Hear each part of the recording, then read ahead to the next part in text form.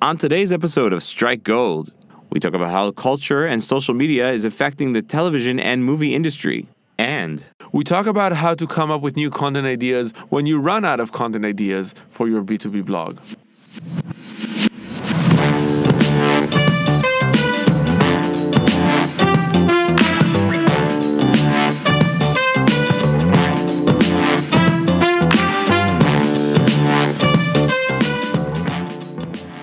this is Jonathan Kahn and Roy Povarchik, and you're listening to Strike Gold.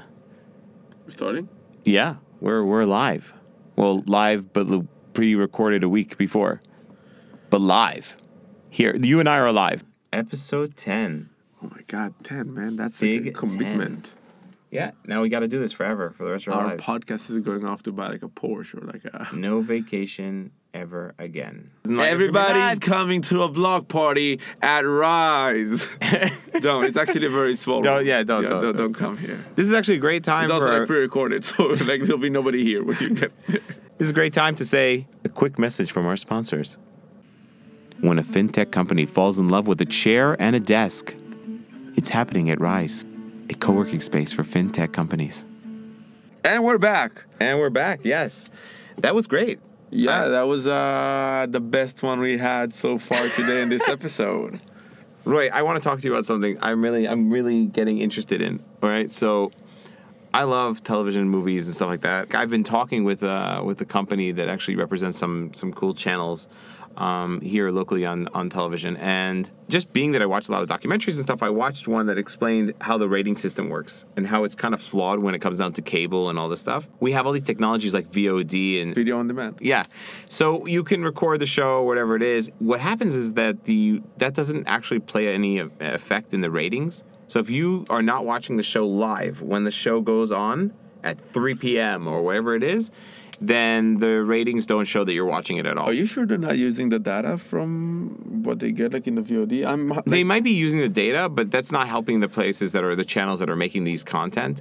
They're not being judged on the ratings unless it's... You asked them and that's what they told you? Yeah. I know this is also like a standard thing around the world. No. Yeah, in America. I actually heard about it in America. No. And here... You know how many shows got back? Like, Family Guy was canceled and then brought back to life. Okay, so that's the interesting thing. These things happen because of engagement. So you actually said it very nicely. Following is nothing in comparison to engagement, right? So what ends up happening is when there's enough engagement and it floods the internet and creates something, then that's great. And it can bring back a show, or it can even do Rick and Morty. Netflix is building their entire career. Okay, so Netflix is a really big Amazon player. As well. Amazon Prime. Amazon too, yeah. They're both basically a different type of player because of the fact that their rating system is not judged on seeing it exactly when the thing goes live.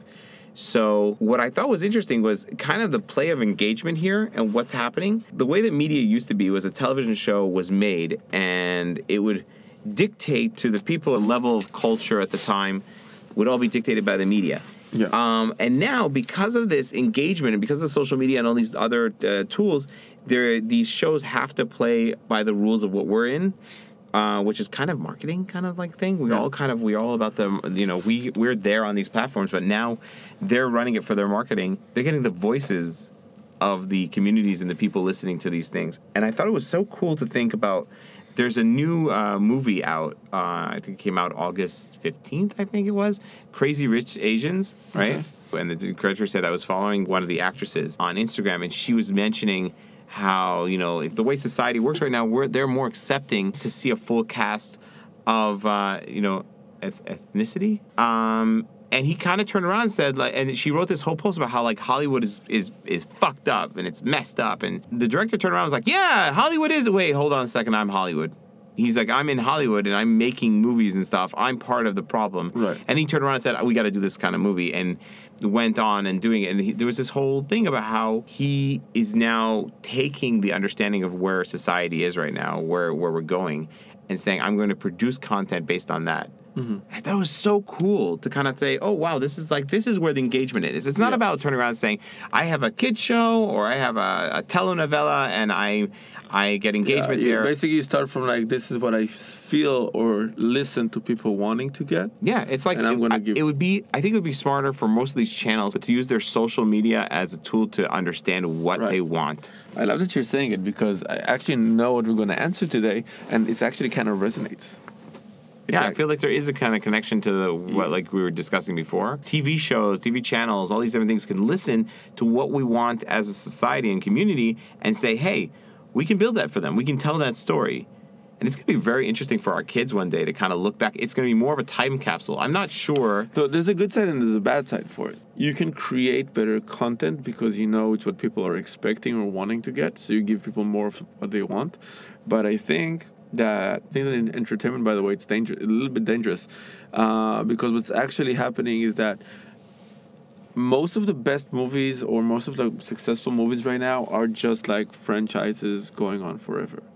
I went to the movies the other day with my daughter for the first time. We went to see. Oh, really? First time? She's 3 years old. Ah, okay. Yeah. She's 3? Yeah. Wow, she's very tall. I thought she was 14. No, I'm just kidding. I was just kidding. No, she's extremely tall for her age. She's the tallest third. And drives the car, so I get where the confusion was. Why does she have a job? No, I'm just kidding. But so we went to see The Incredibles, the sequel. Oh, yeah. Now, the first movie was like 14 years ago. If you think about it, the best action franchise right now is like the Marvel movies, right? Yeah. And it's basically all based on stories told like so long ago. And none of it is like creative or no, but that's what they're doing now. They're switching it up. They're bringing cast members that or characters that were men, and now they're making them women. Or they're Did you see the new Spider-Man commercial? They had to have shown it because it's animated. They didn't show it. The new Spider-Man is this amazing animated thing. My wife's friends actually worked on it. Thing? Yeah, the multiverse one with the African-American Spider-Man. Oh, with the Miles Morales Spider-Man. Yeah. It's really cool, man. I love it. I love that. But they have it on the comics for like a while now. Yeah, but that's a while now. But I'm talking about they didn't have it in the beginning when Spider-Man came out. They're telling you. But what actually, like, comic storytellers were always good. But I think it goes to movies and entertainment right now, everything is just like taking shit out of the... By the way, I was kind of bummed by the movie. What did you think of Incredibles 2? I think it was way too complicated or dark for I was cool with complicated and dark because Disney movies are generally dark. Very extremely long for what it is. No, what annoyed me is that it's the same fucking story as the first one. That's... It's a guy hires them to be a superhero. He did it again. Have you ever seen Mission Impossible? Oh, it's the same story. Have you ever seen every Die Hard? Have you ever seen any Bruce Willis movie except from The Fifth Element? I'm a cop, good at his job, about to... Yeah. It's all the fucking Nicolas Cage. No, but that's the thing. That I think Marvel Comics for now is the only one that is able to create new plot ideas. I think that what we're doing is that we're... Okay, so yeah, our attention span is shortening. I'm not saying, I don't think I can take it's lack of creativity and risk taking. No, I get it, but when you're turning around, we do so many TV shows that are fantastic now. No, we're really good. What? There aren't that many. What? What are you talking about? I'm watching like Norwegian shows and all these stuff from all around the world on Netflix, and it's all great. Like Dark was fantastic. No, but you have Stranger Things, which is an homage to all this stuff. Which is Stranger fantastic. Things. Mr. Robot was great. You know what? Wait. Game of Thrones.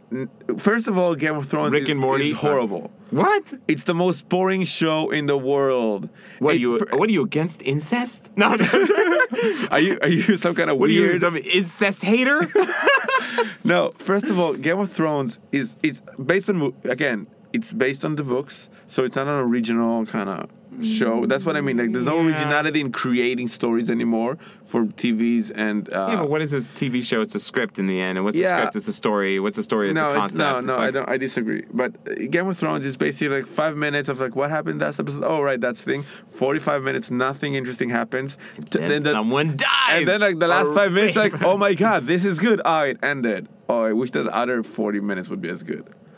No, but that's a the way it is. horrible show. You know, when you tell a story, it's you such have a fucking no. It's That's so life. That's how it is. When you tell a story, it's not life. there's like a whole bunch of boring No. shit, and then there's a punch. No, but there's no punch. Any joke is like someone dies. That's the punch. There's no punch. Stabby. Punch. Also, it's like it took them 3 seasons to get from one castle to the second one, and then somehow in the 8th or 7th season, It's like we got to end this now. yeah. It's like There's no more books. It's like, oh, I have to warn him. Turns around, he's in the other castle. No, it's such a horrible show. Oh yeah, that was great. It's a horrible show. Their plot sucks. Everything sucks. They're fucking Because they waiting for invented winter. the Hyperloop, and they just went in this tunnel thing. Listen, they're waiting for winter for like fucking 80 years now. I don't know what's going on there.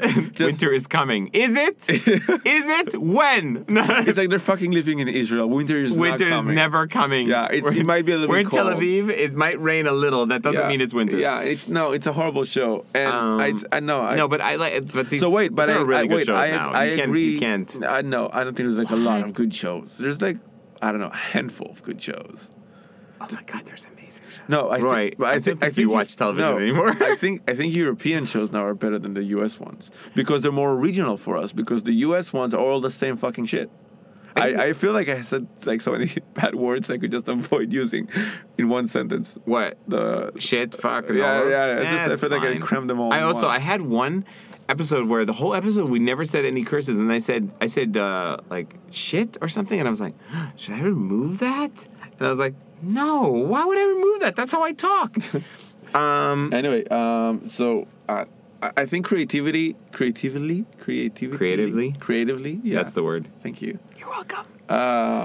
Movies and TV shows are so unoriginal. And you know what? Fucking Stranger Things, the season 1 was amazing. Season 2 was fucking bullshit. Yeah, but that's a curse. That's a curse No, with it's not everything. a curse. It's always number 2. No. It's not a curse. It's just fucking bad writing. No, you know what it is? It's not bad writing. I'll tell you what it is. Breaking Bad was amazing. Season 1 was written in a way where it wasn't necessarily going to have a continuation. There was an ending that kind of gave a small opening, but for most part, they were like, here's a good story, boom. And then they were like, we're signing you for a second. And they're like, shit. You don't have weird characters pop up in the 8th episode just being like, hey, I'm new in school, and just have it unless you know that you're going to have something new. It's so bad. It's bad. Stranger Things 2 was so fucking Listen, boring. I think that the miniseries that are coming out, like The Sinner, right, which now has a second season, which is also amazing. So the miniseries. So So I think there's a lot of really great miniseries. There's a lot of really good stuff out there. I just feel like this. Here's the thing: when you're watching a movie, they need to, and they have to dumb it down. They need to show you things and really make sure you see it so that you can understand the ending. No, so that you can. They'll be like, "Oh my God, is that a knife on the ground?" Listen, like they need to say like that. Like on a TV show, they don't need to do that. No, but they can drag it's like it. The plots are not interesting. Every story is not. Everything is a basic story, and then someone comes up with a way of twisting it, perspective wise. Yeah, but they don't twist cinematography. They don't twist it anyway. So this is interesting. So we're talking about content now, right? Yeah, let's because this is a marketing advice podcast. Oh yeah, it is. So is it? Yeah. It so is. let's It is. so it says on the door, Roy. Because every time we count 2 rides, we put a different sticker on the door. Yeah, we stick things on the door. They don't like please it. don't stick on the door. So we had this answer. Again, marketing people, just don't be anonymous. Just like don't be afraid. Nobody will think you suck if you don't know how to do something. So we have another. Anonymous 2. Following on the Anonymous one from last time. The question that we got was basically. So somebody working for a B2B company, and he was like, listen, I think I wrote every blog post possible. What else would you write? Like, what process would you make to keep coming up with ideas and trying to find other things you can write about? And okay, I have like a weird thing to this because I want to ask you a question. What is the purpose of the content that he's creating? No, so and a lot of people have a blog. So no, and there's nothing going on there. It's SEO, and that's pretty much it. Nurturing and like getting traffic, nurture and convert. When a B2B company has a blog, right? How many people are actually going to this blog? Depends on the niche. No, I get it, but I'm saying like it's not HubSpot. You know, like how are these like? Do they really need these things? HubSpot? No, HubSpot is great. Oh. Kissmetrics, HubSpot, these are blogs where you're like, but you know what they're doing. No, but they're B2B. Yeah, I get that, but I'm saying beyond those, the regular companies that are doing this. So who's actually going there? You know what? I don't say the name because I don't get like the permission, but it's like it's an Israeli famous drone company. Okay, cool. This one. Nice. Google that. Nice. And they actually get massive amount of traffic and leads from SEO. They write tons of content. SEO, but it's not that people are reading the. It is like that's what SEO is. They write blog posts. No, like I'm wondering if it's building a community of people that actually are constantly following the blog post, or if it's just people reading it and going to the page. I think that basically, if you supply interesting information. So let me ask you a question. This is where I was kind of going with that question. I actually once had to do an SEO thing for a company. It was for a Forex company, and they were, evil. Killing people, ruining people's lives. Forex and content marketing is the best combination in the world. No, it is, but it was an interesting thing. So they turned around and said, we have a problem in SEO, and they were like, how can we fix this problem? So then I was like, I went off, I came up with an idea, and then I came back, and I was working there at the time. So I just came in, I was sitting with my boss and a whole bunch of his bosses, and I said to them, listen, I suggest we do a blog under a subdomain of the website. And they're like, yeah, but what would be on the blog? We already have like tons of articles for SEO that go out there. I said, no, I would want to do, it was back when infographics were in. Mm-hmm. I said, I want to do infographics that have nothing to do with Forex. And they're like, what? I go, I watch the internet constantly, and I kind of love predicting trends. So I would love to be able to predict what the trends are and create the infographics that need to be up online before everyone's looking for them. And they were like, this is unbelievably stupid. And then my boss managed to convince them to let me have some money to do my first one. And I did it. And it had nothing to do with Forex. It was like the chances of you dying, statistically. And I did some research, and I saw that competitive, if you had you against something or something against something, that it works better. So I did this infographic with a company called Visually at the time. Yeah. I don't know if you... So... it was a friend's company, Tal. Yeah, Tal. Yeah. So I didn't even know him at the time. I just found their website. I was like, oh, this is cool. So I did this infographic, and it went online and immediately got 5,000 shares within the first 24 hours. 5,000 shares, 24,000 likes, and people split it up and put it on 9gag. And I was like, great. And then within about a week or two, we saw the results on Google were insane. Like all of a sudden, all the bad stuff that they had, negative stuff went down. Yeah. These infographics, the blog, and everything went up, and it was cleaner. What I'm saying with all that is, how relevant do I need to have it to be whatever it is? Could it just be content that's interesting to people? It doesn't need to actually have to do with theoretically drones, let's say? No, of course. Because it has to be relevant. HubSpot is one thing, and Cosmetics is one thing, but their articles can go push the boundaries of what that is. You just go a little bit higher. No, because I think when they're not talking about data, they're talking about everything. They're talking about content and emails and whatever. But basically what you need to start with is understanding what your target audience really needs to learn and how it attached to you. So, Kissmetrics talks a lot about user acquisition, talks about distribution, because if you don't have any, they know that their target audience cares about these things, right? So, basically you build funnels, you build marketing funnels. So you need to create content that is around that area, not just saying funnels. And I think that Kissmetrics are rather relevant all the time because they know their audience is yeah, but they went up. They said, okay, we're just going to talk about marketing. No. Kissmetrics stuff have articles about anything that has to do with marketing and creative and content and whatever. No, anything but also that sits underneath that. It always going to be either backed by data. And basically, the way you should see it, you should look at this as this. You have to say, can the solution for your friend be create? You don't have to necessarily create content that's directly connected to it. No, I think no. It has to be connected because they won't convert. So, for example, you said we had great SEO, but the question is, did you get more leads from your website, or you just get traffic? I don't care about just getting traffic. I want to get traffic that converts and push the revenue. Yeah, but this is the thing. I don't think that when you're doing day-to-day blogs on some company that's dealing with HR, let's say, they're doing HR tech, right? Okay. And they're making a blog.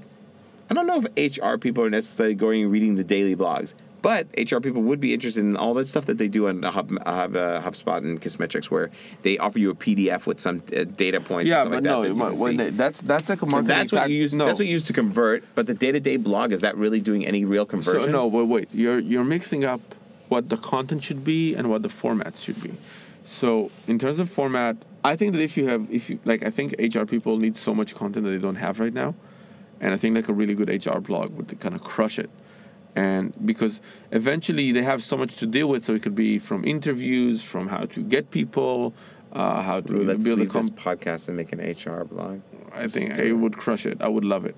That'd be awesome. If I just had any info on how to be a good HR person. Just look at what they're doing and do the opposite. do whatever but most companies are doing. There's so many how to do good interviews. There's so many nuances to doing really good HR work. And providing content about that where other HR personnel would read and learn from it. Now, the question is, what is your product? If you're an HR consultant...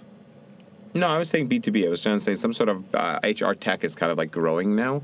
Okay. So I said, okay, if you had a B2B, it's HR tech. So if I'm using HR tech, then it means like this person right now is about to hire new people, right? Mm-hmm. So the content I can talk about goes from how to find people, how to screen people, how to manage the HR process within your company. Okay, so now you've written 100,000 of those. You get to the point now where you say, I don't know what else. It never ends. What do you mean it never ends? So you know what? Answering my friend's question like directly and then answering what you... That's what I'm saying. Okay. It's your friend's question, basically. Let's answer your friend's question. So there's like so many ways you can start understanding what else you can write about. You can start... The basic one would be like doing some keyword research. And I would start with going to Google even. Moz? No, just Google keyword tool. Okay. But I would just actually go to Google and write everything that comes to mind in terms of topics. How to do better, that are connected. How to do better HR, how to screen people, how do you manage the process for HR in enterprise, whatever comes to mind. I would put every question I have in mind, I would put in an Excel sheet, and then I would also see what are the results that I get on the first 3 pages, and copy every headline to that Excel sheet. Now you also have like Google doing Google recommendations kind of thing, where it's like people who were interested in this also ask this. You have like the small box. Mm-hmm. I would copy paste everything there as well to a list in Excel.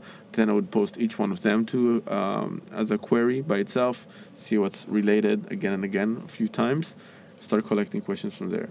I would then actually go to maybe Wikipedia even.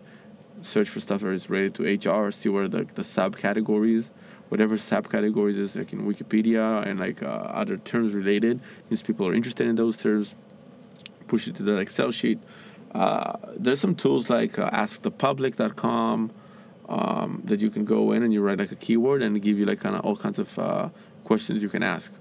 What is HR? How to do HR? Who does HR? Who's responsible for HR? And they have like who, what, when kind of questions. Take the list, put that in the Excel sheet.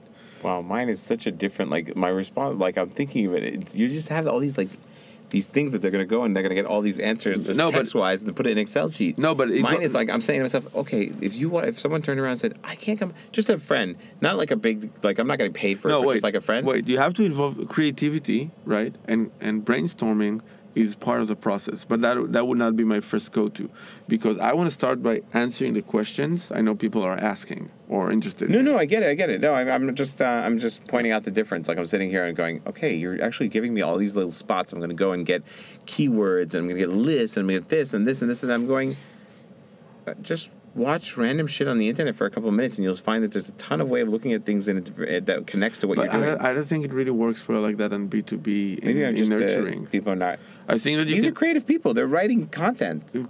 Listen, writing content is not about creativity. It's really? It's a structure. I find it to be super about creativity. No, I find it. How do you tell the story in a way where people can eat it? Like they can really consume that, and it goes deep. Yeah, but there's formulas for everything. Okay, I'm dyslexic. No one ever told me the formulas. It's like there's a way to write a good explainer post. There's a how to post. There's a good way to write a list post. You just it's like it's already there. I think it's about giving the people the answer they need, because eventually the way people use the internet is 2 things: either looking to solve a problem they have, or either like 100% discovery, explore, like in explore mode, which is like just give me something interesting. Or entertain me kind of thing. And I think that after you get those topics, you can choose how to deal with them. So you can make it funny. That's where creativity might come in. I get it. Because you can make it funny, you can make it serious, you can make it like into a whole different things. Wow, I want a Roy Povarchik dashboard on my computer. Just weird stuff like that. I just go on the top, I click, content, and then boom, I see keywords and this and that. But it's not that hard, because it's basically just understanding what people want from you. So next thing I would do is I would go to Quora write some of the No terms one that I answered get. my question on Quora. I asked questions on Quora. No one's answering them. Damn it. So I would. That's what I would do. I would actually copy the question people ask. I would also copy the link to the question, because after I'll write a blog post, I'm going to go back to Quora and say, hey, I just wrote a great I just answered your question. Yeah. Nice. I would actually look at top publications from my industry, see what they're writing about, so I know what's interesting for other people. Might even use like a tool like BuzzSumo or something like that, which is basically gives you amount of shares per content and articles. So I just use my keyword there, for example, and see what are the most shared articles about that keyword, because then it means the topic is interesting. You can also do this with blogs, so you can put like a URL for a blog and it shows you what are the top articles in that blog. So I would also do that. If I already have a website, I would go to search what's the SimilarWeb and see what else. No, search what's web search console. Yeah, that's the thing. That's the name. Yeah, if you okay, I think that was the name. And I will go there and I'll see what queries. You can basically see what keywords or queries lead to your website. So I actually do that. I would go and see that, and I would see what words, and if there's something relevant that I did not think of, like a question that somehow for some reason I'm ranking for. That's actually interesting. Another thing that you could do theoretically, I don't know, you tell me this is bullshit, but you can go to your sales department and ask what's the number of questions people are asking, and then just start answering those. So that would be like the next step. Go to your sales. I'm very low tech. Like I just go to people with your legs. You go to you go to sales. You go to customer support. Go to sales, go to customer support. What are the questions you get the most? What are the troubles, complaints you get the most? What are the objections you get the most? I think the sales one is interesting, because the more they're going to start asking questions about, like, can yours do this? Can yours do that? There might actually be a tool that probably collects these questions and let you have like a report of what's being asked. So most people are not doing this the right way, but so I think when we build... That's also, by the way, when you're building a landing page or a website, that's the right way to do it. So when we build sales funnels and email funnels, for example, that's what we do, is basically... we do one of two things. We either go to the customer or sales and ask them these questions, because I know that if a question gets asked enough, then if I proactively give you the content, you'll be like, oh, okay, they get me. From them going conversion, And also like, oh, they get me, or oh, wait, I didn't think about it. That's good that they're thinking about it, etc. I would also we also have this trick where when we send a survey, which has like a bunch of random stupid questions, and then one question will be like super focused on like what's your biggest if I don't know. Why random questions? I actually sitting in a room with someone. It's not really random questions. It'll be like questions around what I really care about. But then I will always have like this one question of like, what are the top 5 things that bother you about your HR process right now? Okay. And then when everybody answers, each answer that I'm going to get is going to turn into a piece of content. It's interesting, because if you're the guy writing content for the blog and you're doing things that are like what Roy just said now, then you're going to have a lot of information to actually give back to the company on what the product should do and what should be going on. 100%. So I would never have turned around. I would say, hey, the marketing needs to be involved with the product. The product needs to be involved also with the sales and with the support. So that's how we increase revenue for companies. Yeah, basically. That's how you're supposed to do it. I never thought I would never add the blog. I would even go to, let's say, I would even go and speak with my analyst and see what are like the top actions people are doing with my product, what are the top features people are using, and then I would do like guides on how to use those features better. That's cool. I like these more. I know that's weird, but I like the idea of using the stuff in the company to be able to figure it out. It's a different stage of the funnel, because how to use this tool to do... No, not that. I'm turning around. If they're using a specific part of the tool, then maybe that's what's going to attract the next people. Right. No, but so...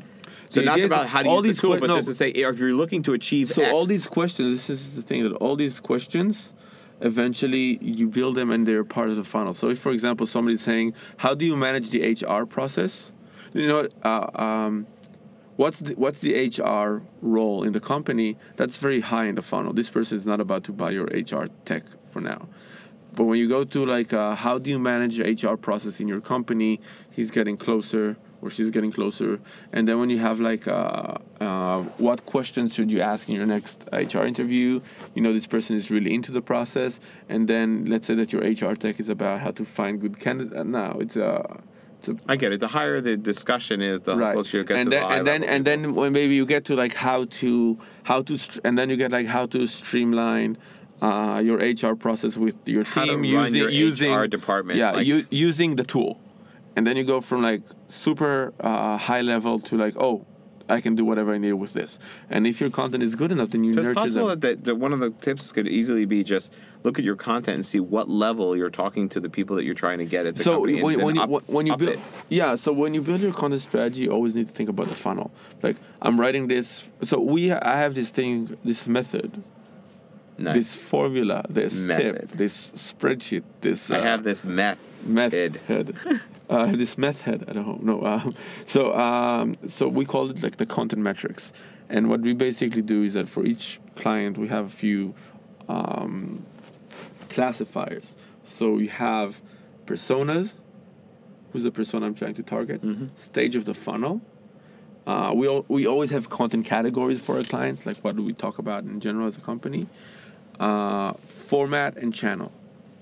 And every piece of content we put out has to go through that metrics. So, because if I'm writing for somebody who's like a persona, which is persona A, awareness stage, content category A, text versus video versus audio, whatever, it's going to go on my blog, YouTube. Then each one of those gets a different angle for the content.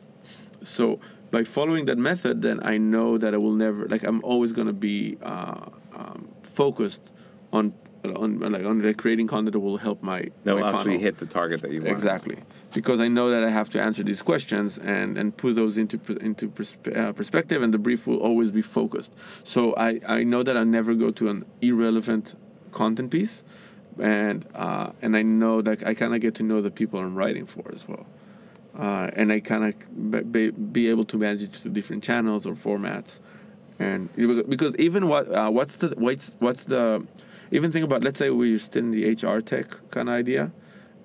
So let's even think about the widespread article, the big one, what are the HR roles in a company? So if I'm sending this to somebody who's like a CEO as a persona, right? So he's trying to hire an HR maybe, or maybe he's supposed to do it now, just for now because his company is too small. So the angle is very different than if I'm writing for somebody like a beginner HR person in a company. The angle, like it's of course. The entire tone of voice would be different. And then if it's like what is the roles of HR, and it's like awareness phase, it's going to be like a 500, 600 words long article, and which we're going to talk about, like in general, what you should be in charge of. Keeping people happy, finding the right candidates, building culture, whatever. Yeah. But if I'm going to say, okay, this is the same article, now I'm pushing it to somebody who's like engaged or like in the mid funnel or bottom of the funnel, I would go really in depth with what the roles are.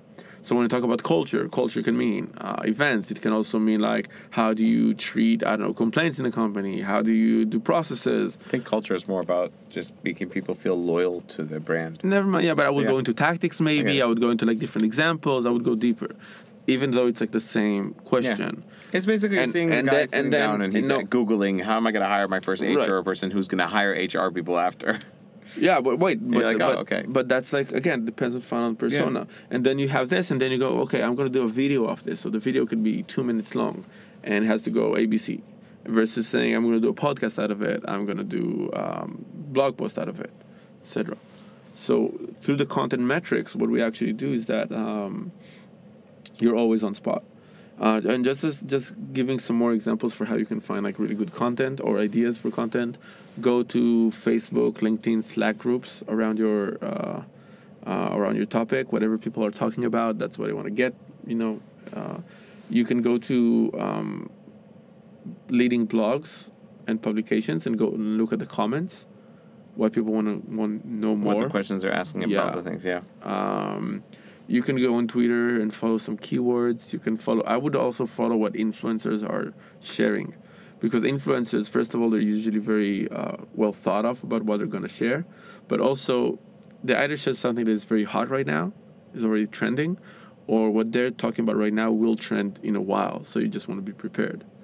What else? I would actually ask people in my company about, like, what would they like do you have any questions about our product?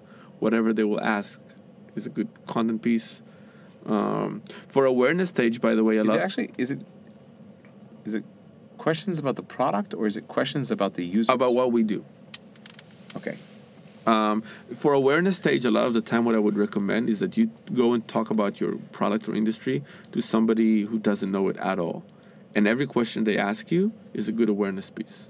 So if you say like, hey, we have a product, it's an HR. Meet someone who basically, I used to, I always want, when people come to meet me and they're like, oh, I want some creative ideas of how I can better pitch something or better do this. I'm like, okay, great.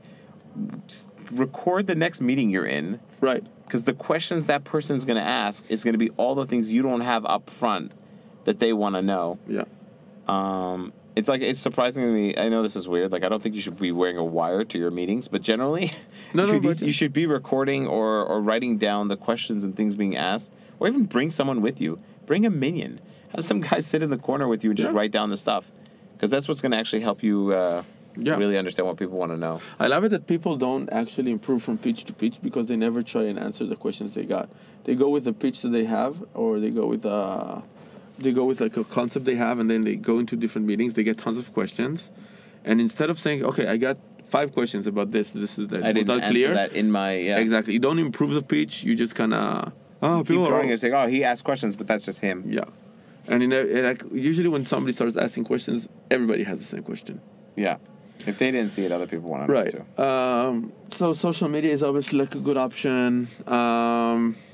I think that just by doing this, you might have like at least like 30, 40 Yeah, you got a ideas. ton of stuff from what you just said. I'm just saying, like, I'm trying to go back into, like, in some way, again, if someone just asked me the question, I would have ran to giving him ideas. I wouldn't necessarily know how to, or giving him ideas of how to get ideas. Yeah. Less of how to collect exactly what questions people want the answers to.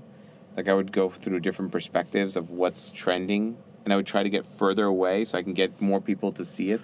So I would be like, oh, right now more people talk about the MoMA restaurant, right? Yeah. One of the top restaurants in the world, and they're talking about how amazing his restaurant and how he infuses his restaurant with so many levels of creativity, right? And I'd be like, okay, maybe that's how you should structure your next article. It should be about, look how MoMA infuses creativity to different levels of their system. Again, that's like angle, because you know what? It's like, I think on the election doesn't mean anything. No, it's like in the election time. When it was like everybody was like, everyone was doing how that to do article, the subject, the high from Obama as a subject. What we could line, learn about the social media of. No, it's even like how to manage your Twitter account like Obama. But so you have to follow trends. So with one of our clients, it was like a cloud computing company. But wait, does it not have like? I want you to say something. I want a sentence to be said like this. Okay. A Roy Povarchik sentence where he says, "You need to look at trends to use these, because by using the trends, you're going to get more people, more eyeballs to kind of come to here, which might make them more interested in what the spin-off." That's what I was saying. But it has to something a little not. But it has to be a combination. But it has to be a combination. So it needs to be through the story told through I'll give you an example. Right. So one of our clients, we basically we did 2 pieces of content for them that were not at all. So one of them was called like a Game of Clouds, which was like basically a cloud computing map, looked like and felt like a Game of Thrones kind of thing. Okay. Because like the new season was coming up, so we leveraged it. And so that's like it was really big. But another client we had is that we basically went through their like trends of what their audience really like, and then their fans were like obviously crazy nerds for Star Trek. So when the new Star Trek movie came out, we did something about it because we knew they cared about it. Nice. So we kind of celebrated on their social media. It's like a happy Star Trek Day, whatever. Okay. So you should use trends, but I think it also really depends on the company. It doesn't really always work. You should always be minded to what's going on around you. If there's something new that's going on, if there's like a new trend coming up, if there's like a political situation, TV shows, whatever it is that is in the culture, you should be aware of. Yeah. But you should understand if that's what your target audience is aware of, or is that what you're aware of, right? So I've actually been thinking a lot of time because I want to write an article about if you're. Every client that we get is always like, is content really worth it? Is people reading blogs? Is it still... And my example is always like Marvel Comics versus DC. Okay. Like the reason Marvel makes billion-dollar movies one after the other right now is because they've spent 10 years creating amazing content that builds you as a loyal fan to to almost anonymous characters like Black Panther, Captain Marvel, Ant-Man. Nobody would ever imagine these movies, but like Ant-Man just crossed the $1 billion revenue. That's insane. And that's like I don't think I've seen the first one to the halfway. Okay, and like this is not a big character. He's not nothing. Ant-Man. Nice, pun intended. But they did amazing content marketing with how they introduce new characters, with how they kind of tease you for they nurture you into liking characters you would not care about. If Black Panther would have come out without Civil War coming out beforehand, nobody would ever know it exists. Nobody would care about that character. But they build the arc and they kind of intertwine this. And that's really good content marketing versus DC, which is like sales, like Batman, Wonder Woman, Justice League, like right around the corner. Why? Just because. And they try to cram whatever Marvel did for like the first 4 years of movies or 3 years of movies, done with 5 different movies into building to one momentum. They've done this like Wonder Woman half-assed Batman movie, and it just went straight for the sales. You know what I mean? Yeah. So like that's the exact difference. This is like Batman versus Superman, which also was crap ass. Yeah. Yeah, it was like a really bad movie. Yeah. It was they kind of tied it up to Martha. That was the tie-up. They both have a mom with that same name. There's a part in Mission Impossible where there's the guy who plays Superman is there. He's fighting off with the mustache. And really at the end it was like a big fight, and I was like, I wonder if like Tom Cruise would just say my mother's name is Martha. They would be just like both cool. That's the end of the movie. Yeah, that would be like fucking. That's it. So I use data and basically go and ask in a way you basically wanna see what your audience is talking about and asking, and you kind of always win. That's how I see it. So that would be my advice for how to get more content ideas when you ran out of ideas. Just go to where your audience is at and try to get as much information from them as well as possible. Cool. I think that's it. I think we answered it. Might have been a little long, but we got a whole bunch of options in that one. So boom. Go ahead, write. You're welcome. Content all over your face. Sorry, I don't know. That might have been too much. Anyways, thank you so much. If you're listening, please like, subscribe, comment, review, share with a friend, give to someone random, walk up to someone, buy somebody lunch. It's like you just got to pass on that love. So you just walk up to someone on the bus. Wait, but don't pass the love if it's not in consent. Oh yeah, please. That's like please a don't. bad pass the love. No. Kind of. But we're talking about the good love spending and spreading and stuff. Just give it around. Give it to people. Give the love. This is Roy and Jonathan Kahn, and we are signing out. Bye.